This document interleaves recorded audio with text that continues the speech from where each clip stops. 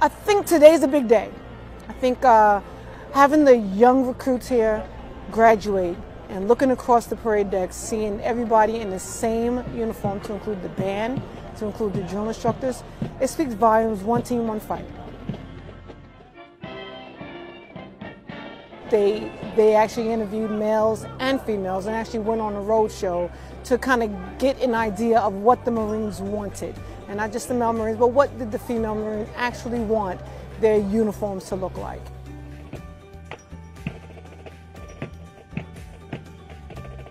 It just symbolizes that we are equal. There's no such thing as a female Marine. It's just a Marine, and now we all have the same uniform. This is really actually the same female blouse. What they ended up doing is taking the lapel, instead of flipping the lapel over, they lifted the lapel to replicate the male's leatherneck style of the dress blues blouse. They're going to wear it with pride, and it's still going to have the symbolism of being a United States Marine.